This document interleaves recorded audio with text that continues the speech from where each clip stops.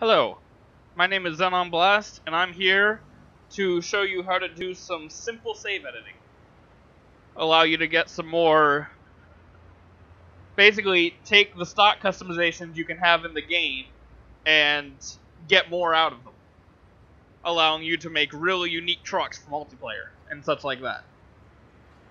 I'm a really big fan of save editing, because I think it's fun to have a truck that you can't make with the base game, but you can run in the base game. Such as this one here.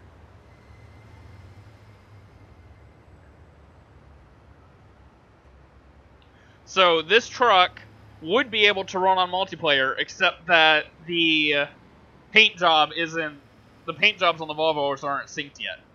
So if I try to use this paint job, it kicks me. But other than that, I should be able to use this truck on multiplayer once that's updated. But this is all done using stock SCS parts. I don't have any mods installed on this profile to do this. It was all done through save editing. And I actually quite like the way it looks. The Volvo looks a little bit funky without the cab deflectors on the back, but I feel like the smokestacks actually fit surprisingly well, considering that's the Kenworth W900 smokestacks.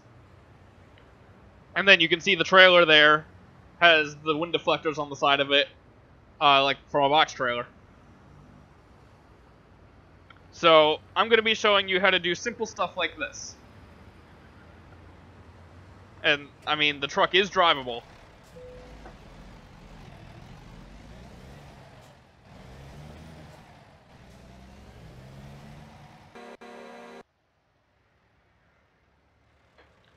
It's just a bit of simple fun to be able to do this sort of stuff. Alright, so what I want here is an extended chassis Volvo VNL. Because, obviously, I've got to have a heavy haul version of every truck in the game. So, my heavy haul VNL is going to be a day cab with an extended chassis, because why not? So, I actually find it easier if you're going to do a day cab with a long chassis. I find it easier to start with one that already has a long chassis than to start with a day cab. So, I'm going to get this truck.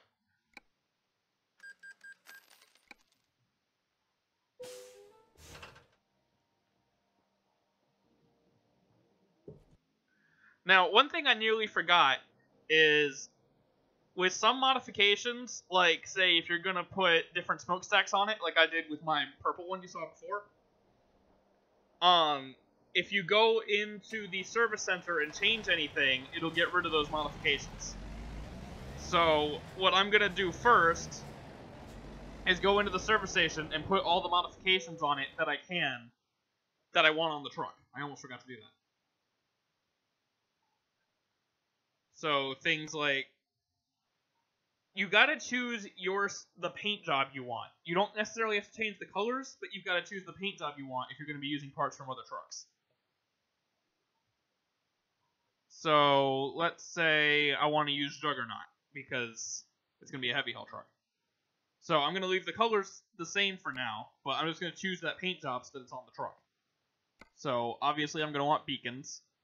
I'm probably going to change the smokestacks, so I'm going to keep that one the way it is. So I might put Kenworth stacks on it again. See how they look on the day cab. Excuse me. I think I'm going to want the chrome strip. What mirrors stick out the furthest? That'll be better to see from first person.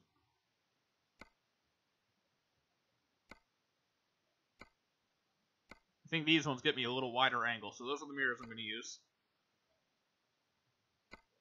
I want the good bug shield. And let's have a heavier duty style of bumper.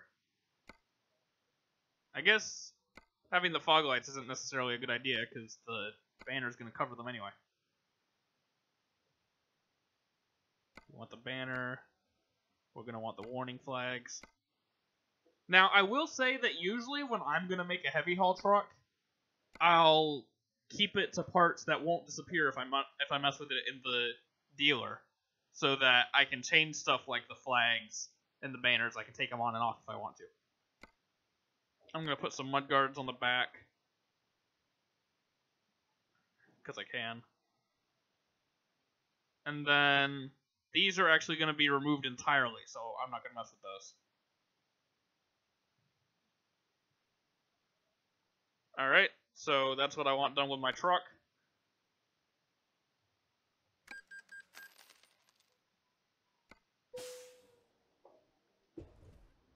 So now we get to the interesting part. Oh.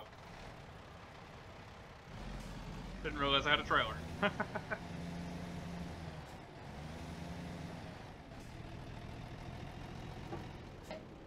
So let's go over here, out of the way.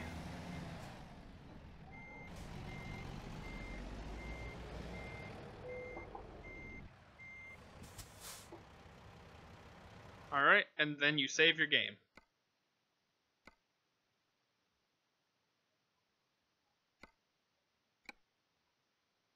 Now, you do not need to go back to your profiles. All you do is Alt-Tab. Alright, now there are two tools you're going to want to make your life a whole lot easier. These are SII Decrypt right here, and ETS2 Studio right here. And I'll have a link to both of these in the description. Now, what you want ETS2 Studio for is the SCS file extractor. So with this, you can go in, and there's actually a separate tool to extract SCS archives, but I just use this instead. So you can go in and say, I want to extract the Volvo, which I've actually already done. And then you choose your output path. So mine would be here. I already have a folder set up for all the trucks and everything. Like I said, I've already exported it. So then you just click on extract right here. It's very handy for having the bits you need. And then what SII Decrypt does is, if you open your game right now, you see it's all encoded. You can't read it, and therefore you can't edit it. So what you do is you take this, drag it, drop it on top of that. It does that. And now you can read it. Now, one thing I need to point out, I just remembered this, and I always steer my friends wrong with this part. In order to be able to save it at the game, you've got to make sure in your config file, this is the profiles config file, because there are two different ones. So there's one out here. This isn't the one you want. You want to go into profiles, and then the profile that you're going to be editing, and config. And then you want to find... Aha! Okay, right here. Okay, I was wrong. It's in this config. I was looking in the wrong one. So it is not in the individual profiles one. You go into this config, I'm sorry, and then find G save format and make sure it's 2. I think by default it's 1. So you've got to make sure that that's 2, because otherwise you won't be able to decrypt the save. Okay, so with that finally being found, go back into here. Alright, so this should be decrypted now. There you go. So the easiest way to do this is go find, and I'm using WordPad for this, as you can see. My underscore. Then you find, then you find next, and it takes you to my truck. So then you copy this, go find next, and this is the vehicle you want to modify. You'll know you're at the right place when it says fuel relative right beneath it. Oh, and fun fact, if you want unlimited fuel, all you gotta do is put some 9s in. If you put in enough 9s, eventually you'll max it out, and your truck will just have unlimited fuel. Now, I don't actually want to do that, but it's a thing. So scroll all the way down, and then you'll start seeing the actual parts. So here's the chassis. Here's the cabin, which we want duty for. And I don't actually know the cabs. So now you see I gotta go into where I have the truck files. Def, vehicle, truck, Volvo VNL. cabin. You can tell I've been doing this a while. And it is BS, which is the classic interior, but it's for the midroof. So AS should be the classic interior for the duty, which is what I want. So change this to cab AS. And then I'm going to want the Kenworth engine. So you put in Kenworth.W900 engine Cat C15. That's the Kenworth engine. And then for the transmission, for some reason, I like the 389's 18-speed the best, so that's the one I'm going to use. So same thing again, except that it's Peterbilt dot 389. Then over here, 18 underscore speed underscore retarder. If I could spell retarder. And there we go. And because this is going to be a heavy haul truck, I'm going to use the Kenworth's audio as well, which is the Caterpillar engine sound. So, Kenworth.W900. And I'm just going to copy and paste this, because it's quicker. Alright. And then, let's see, we also need to change the smokestacks I wanted to change, and the deflectors on the back. So let's see. So here, and I think the day cab one actually has a different name. So if I go back into this, it's accessory, and this is where all the extra stuff is. Actually, let me try leaving that on and see what happens. Alright, so for now, I'm just going to save this. And then we go back into game. Load the save that you just saved. And when we come in, the truck should be different.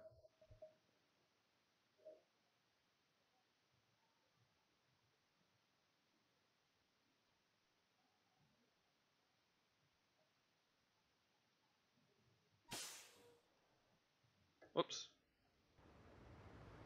Oh. Okay, well that's interesting.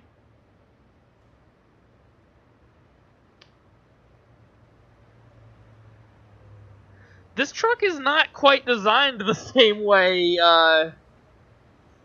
the same way the other ones are. Oh my.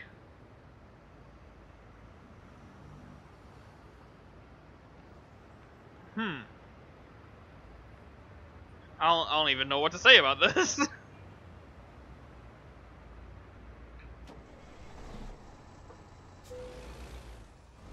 You can hear the engine sound is different anyway.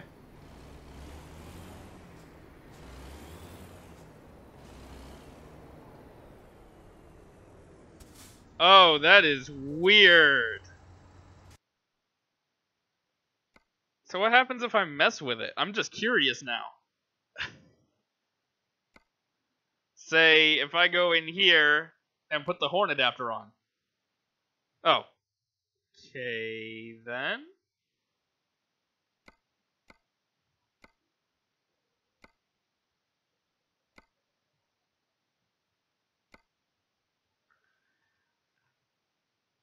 So, yeah, I wasn't really expecting that to be like that. That is interesting. Okay, so I'm going to attempt to explain why this did this. Oh, you can just put them on here. There we go. I'm going to attempt to explain why this did this, but I'm not sure if I'm going to do a very good job of it. So basically, if you go into the actual 3D model, all these dots, the exhaust dot, the side deflector dot, they're all nodes. on the model. So usually the exhaust node would be connected to the cab, not the chassis. But as it turns out, on this truck, the exhaust node is actually on the chassis.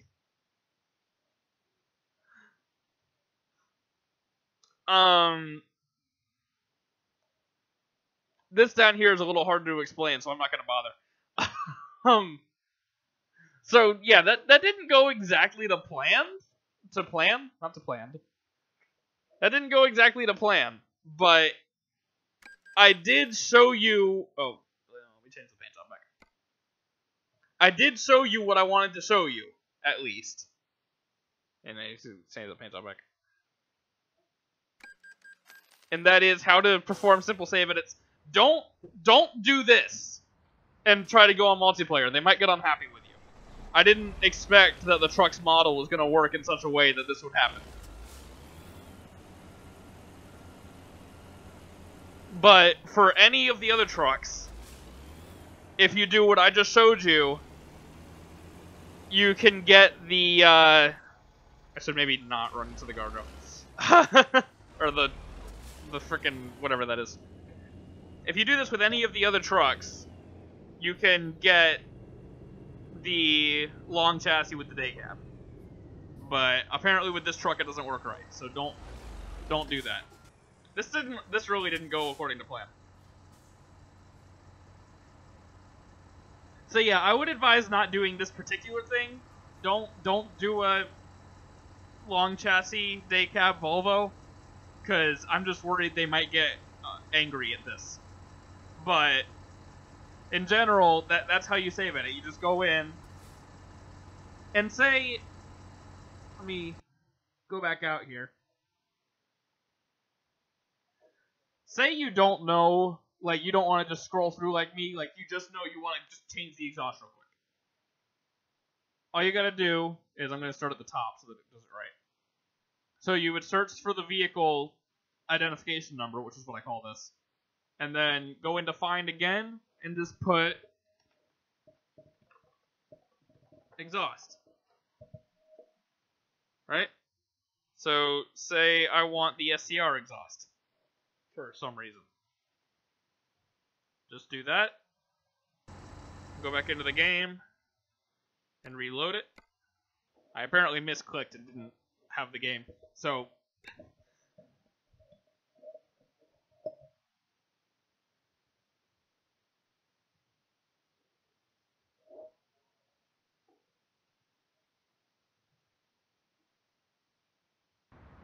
there you go. You know, you can see we have the SCR exhaust. As a final note, I'm going to say, one, just don't do this on multiplayer. I'm sure they would get very unhappy if you were to do this. And elsewise, I was going to say, make sure you carefully read the rules. There's actually a section in the Truckers MP rules regarding save editing. So, you know, you can play around, make crazy looking things like this on your own, in your own time, on your own game. But make sure you carefully read the rules before you try bringing anything onto multiplayer. Because I'm just showing you how to do it. I'm not saying you should. So I'm not going to be held responsible for anyone getting themselves banned because they were irresponsible with this newfound power. And you can technically put just about any part from any truck onto any other truck. It just doesn't always look very good.